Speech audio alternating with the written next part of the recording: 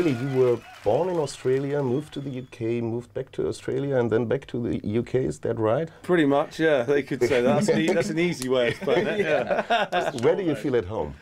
I don't know, on the road.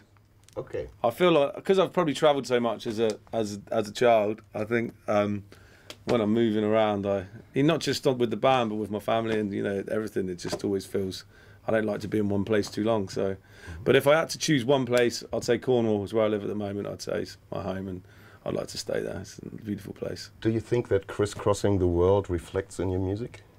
Yes, definitely, yeah. So you pick things up everywhere you are? Yeah, I mean, I just recently got back from Cuba. I've been in Cuba for like a month, travelling around there, and you just can't help but pick up stuff. I mean, I went out there listening to sort of loads of Cuban music and thinking, you know, I'm not really picking anything up. I didn't have a guitar, and sort of got home and, you know, I wasn't really playing much Cuban music, and then this song just came to me, and it was like typically Cuban. The next tune we were jazzing was a Latino thing. Yeah, it's like, okay, it has a subconscious effect, almost more than a conscious effect. You just absorb stuff, you know. Yeah. Like, you're just like a sponge when you're travelling around trying to take in everything. So, yeah. Your music is pretty eclectic. Are there any limitations on what you allow to seep into it?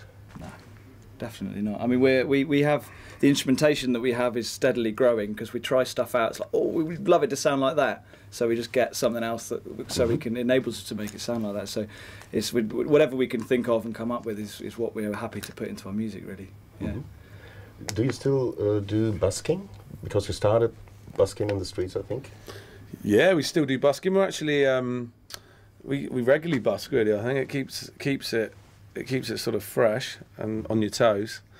We've just been out in Switzerland on a few low-key dates. We haven't really advertised them through the website, and we've pretty much been busking at the top of a mountain at 3,000 meters. So literally built a stage into the snow, and our payment was just we got sort of, you know, time to ski and, you know, as many beers and food as we could eat and drink. So we just got smashed and spent a week up a mountain. It was great.